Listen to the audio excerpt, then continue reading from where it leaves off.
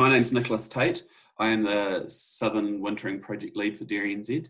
And as Olivia said, I'm just going to go over a few areas of good management practice, particularly for the environment, and what do those benefits look like and things like that, and then cover off a bit of the regulation.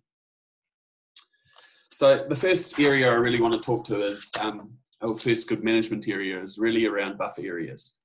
So, and that comprises of two areas, which are critical source areas and waterway buffers. So critical source areas and waterways are one of the most effective good management practices that only really require planning. So critical source areas are those areas in the paddock that accumulate water and nutrients during rainfall, those swales, those depression areas. What we're saying around good management practice is it's ideally better if you leave these areas uncultivated and in grass. So part of that planning is really important for them. But we understand that some of you may have planted these in crop already. So for that, what we're saying is save those areas, let them be as sort of a natural sort of a filter for any overland flow that might happen as a last bite when you can graze them in really dry conditions. So having buffers to those critical source areas is really important to limit that overland flow. In terms of waterway buffers, what we're saying is, in terms of a good management practice, is really think about your buffer zone towards those waterways. A minimum of 5 metres and having stock excluded from that is really important to act as that filter. And if your slope does increase leading into those waterways or critical source areas, then think about your buffer distances there. They should increase as well. And that's so that we do limit any losses in soil and nutrients from the paddock, and we actually provide a buffer to waterways and reduce any of that overland flow of nutrients and soil that might happen. The second good management area I want to cover off is really around strategic directional grazing. And many of you have probably heard of this. It really talks to top to bottom grazing the crop. And that's once again to provide that buffer that can, for the crop, that can absorb or infiltrate any overland flow. Now, some of you may be saying that top to bottom doesn't work in my situation, and we do understand that every paddock is unique and challenging, but there's many different ways to look at this, and it's really around focusing on trying to graze towards those critical source areas or waterways to provide that buffer and that crop buffer. So you might not be able to directly go from the top of the paddock to the bottom, but think about how you could do that differently, and remembering that the key goal here is to provide as much of a buffer to those waterways or critical source areas as possible, so that the crop actually will absorb or slow down any overland flows. This was really demonstrated in 2011 to 2014 at the Telford Research Farm, where they did a research trial under the Pastoral 21 project. And they looked at two, as you can see in the picture there, two different paddocks that were right next to each other that had critical source areas in them. And what they did was they took this a mob of cows and sheep as well, and looked at different ways of grazing. So for the first year in the control, what they did is, in the green you can see on the right hand side, is they grazed normally from the bottom to the top, didn't protect that critical source area.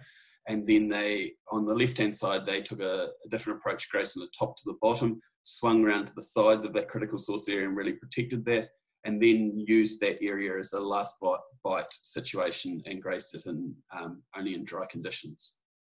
The next year they swapped that over to obviously provide the control, and what they really found from that is that top to bottom strategic grazing towards critical source areas and the protection of critical source areas reduced the sediment runoff and nutrients and overland flow by about 80%, which is, for a small amount of practice changes, a really big benefit to keeping that soil in your paddock where it's most benefit, and the nutrients as well. The third area that I want to talk to is around reducing stock movement, and why we need to think about reducing stock movement is to limit soil damage or any sort of pugging or anything like that. It's really important that we try to keep a fresh break in front of the cows as we feed them, and limit them having to move backwards and forwards to campsites like water troughs. So what we're saying is there's 3 areas here to thinking about reducing your stock movement. So using portable troughs where possible, that gives them access to clean fresh water each day right next to the break or right next to their feed, so they don't have to travel too far. And think about where you place that in the paddock, because obviously it is an issue, or it can be challenging for your staff to actually move that portable trough. So keeping it at the side of the break, right near the front fence, is a really good option. But actually limiting your any soil damage or any pugging issues, is using portable troughs is a really good way. Also, back fencing the crop, so making sure that you are regularly moving that back fence up. And that's really trying to limit those campsites and keeping areas that have good soil structure that may not be damaged, and good for maybe later use in adverse weather. But also, if they do have an issue where it does rain and they pug that one area, then you can move them on past that over time, and it allows for that soil to recuperate. So using shifting your back fences regularly is really important. And then with baleage, using those using ring feeders, trying to make sure that the cows utilise as much as possible of that supplementary feed and not lying down on it. So placing that supplemental bales away from waterways and critical source areas, and using those bale feeders to improve utilisation. I just want to move on now to talking about what the regulation looks like. And obviously I can only talk with a limited time, talk for a couple of minutes on this. But if anybody wants any more information, please get hold of your regional council. That's my first comment. So for Environment Southland and the Southland region, they do have some wintering rules in the proposed Southland Land and Water Plan. And it is important to note that this plan is not operative yet, but there is some things that we can get on with, but I'll talk to more of that. So what that rule says is intensive winter grazing is a permitted activity as long as the following conditions are met. And that is that no more than 15% of the area of landholding, or 100 hectares, whichever is lesser, is that's the size of your crop. That you have a farm environment plan that's cover wintering, which includes good management practice. And if you can't adhere to those good management practices due to circumstances, then you must have a 20-metre buffer to a waterway. Otherwise, if you can't meet these conditions, then a land use consent for wintering is required. And there's a really good question and answer section on Environment Southland's website that covers that. Having said that, there's some other rules that we need to think about, and they're existing use rights rules. So in the RMA, there's a section that covers that, and it basically says if you're not changing your activity in terms of size or scale compared to your other years, then you can carry on with that without a consent as a proposed plan. But what would trigger this if there is a change to scope, scale or intensity in your wintering, in which case, and that can constitute a number of different things. And if that's the case, then you might need a consent. So the message from us is to talk to Environment Southland, Land Sustainability or Consents team to get some clarification around that. But the examples of changes to scale, scope or intensity is if you're adding cow numbers or stock numbers, if you're changing the area of your, or increasing the area of your intensity winter grazed area, or if you've bought a new property and you intend to intensively winter graze there that previously hadn't done it. So those would constitute a change to intensity. So making sure that you have that conversation with Environment Southland, and they'll guide you through that. But they do understand also that this is unprecedented times with issues around getting stock off farm to the meat processors. So have a chat to them and they can help you step you through that.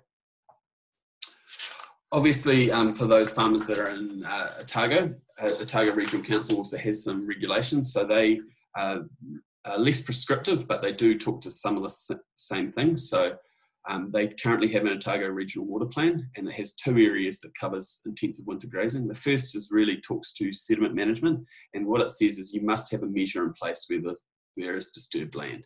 And disturbed land does constitute winter grazing or cultivation or anything like that.